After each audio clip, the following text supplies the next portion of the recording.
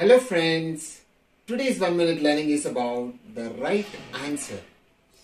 Once there lived a king who was very pompous and he was very fond of astrology. He used to consult his kingdom astrologer for everything on a daily basis. He also used to offer a good amount of gifts for people or astrologers and outsiders. He used to consult them, and for getting gifts from the king, they used to say only positive things or just something which favors king. And it went on like this.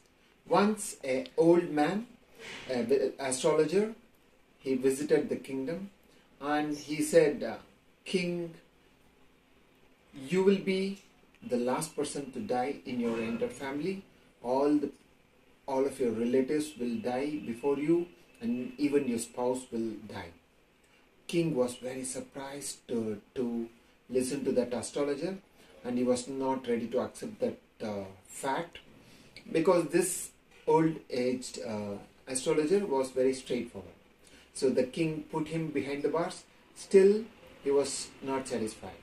So the minister of the kingdom asked him, told the king, why don't you consult our own astrologer, and why are you so worried?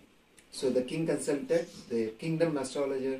The astrologer said, all your relatives has very less lifespan.